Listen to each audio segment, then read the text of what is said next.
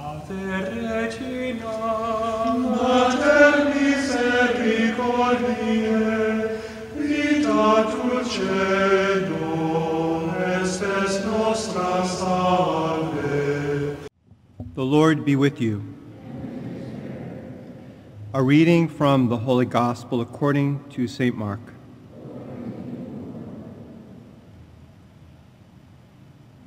After making the crossing to the other side of the sea, Jesus and his disciples came to the land at Gennesaret and tied up there.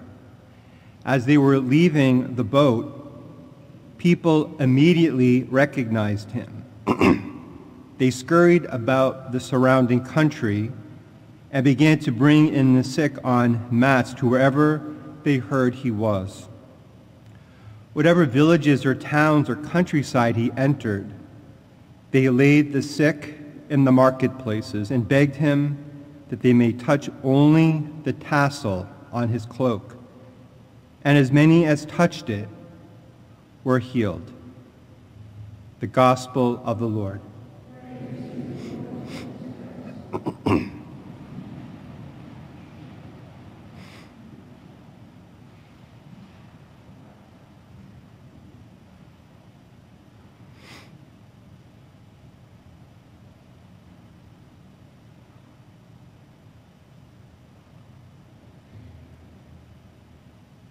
It's hard to us to imagine in the gospel at times a time without technology, a time we didn't have much communication.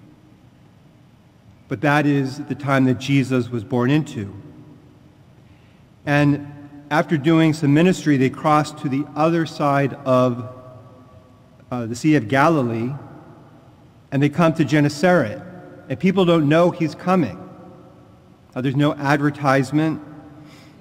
There's no news. There's no Twitter. There's no Facebook. There's nothing to prepare them to know that he's coming. And he arrives, and St. Mark, we find he's always to the point. He doesn't give a lot of details. He's right to the point. They arrive, they tie up there, they leave the boat, and then people immediately recognized him. What did they recognize? Who did they recognize? They recognized a man who was very compassionate.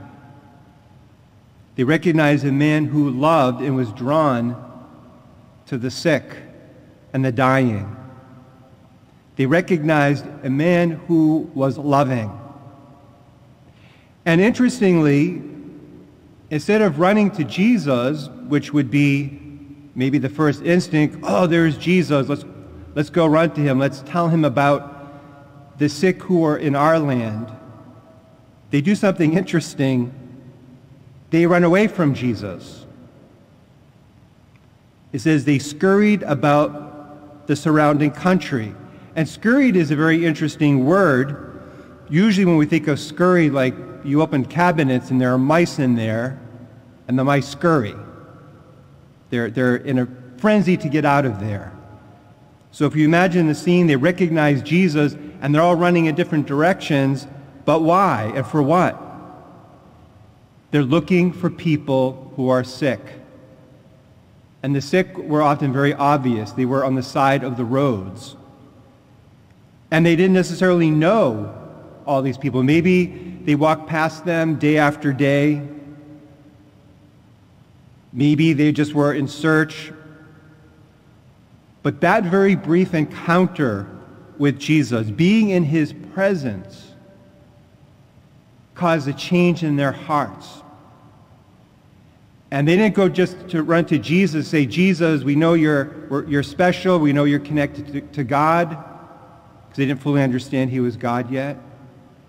These are my needs, this is what I want. They ran, their hearts were moved in the presence of God, and they began to evangelize. They're bringing the good news of Jesus to the sick, the infirm, the lowly, the lepers, those who couldn't walk, those who couldn't see.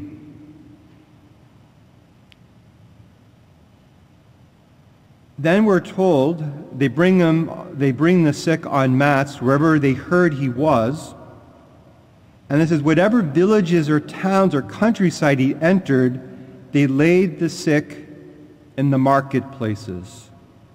And so this teaches us something else about Jesus. Our church, we're here, it's very important to come into the church and pray, to hear the word of God, to receive Jesus in the Blessed Sacrament. Very, very important. But Jesus is teaching us that he's also to be found outside. He wants us to evangelize, to bring the good news out to others. It doesn't just remain in the church. It doesn't just remain in my own heart, my own prayer. There's a movement to go out to the other. And so Jesus is teaching us in compassion and love, not only are we not to gossip about others or hurt other people's reputations or ignore people that are hurting. Not only are we to not do those things, we are to, in a positive way, reach out, to bring the goodness of Jesus we have experienced to others, and to bring it out into the world, not just to keep it local. And then it says, they begged him that they may touch only the tassel on his cloak. So interestingly, they're not even asking him to physically touch. They had such faith and trust, and many of them just wanted to touch the tassel hanging from his cloak, his clothes. And if they could just touch it, they believed they would be healed. And it says many, St. Mark says, many who just touched his tassel were healed. My brothers and sisters, we are so blessed because we have more than just the tassel. Sometimes I wish I could be back in that time period and really see Jesus and say, wow, this is real. But our faith tells us that it is, and that we have something even greater. We have Jesus truly present in the Blessed Sacrament. And as we touch it, as we consume Jesus, if we believe, there is healing. It may not always be the healing we're looking for, but there is always healing. All of us here that are in here and those who are watching on the computer, all of us are in need of some kind of healing. We never will not be healed when we receive Jesus in the Eucharist. Perhaps unless we shouldn't be receiving, if maybe we're in mortal sin, there's a clash there. But when we're in a state of grace, we're always going to receive a healing. And if we're not able to receive either for whatever reason, or we're watching on the computer, we can trust his true presence will bring us healing. Just being in his presence, just like the disciples when the people of Gennesaret, when they saw him after he came off the boat, they had an encounter. Even without having a conversation with him, their hearts and their minds were converted. They were touched by his heart. Let us pray that as we continue the Holy Mass, that we may grow in trust of the holy and true presence of our Lord Jesus who is with us. May he bring healing to us, and may we, experiencing his love, his compassion and healing, bring it to the many around us who are hurting and who are in need of the message, the good news of Jesus.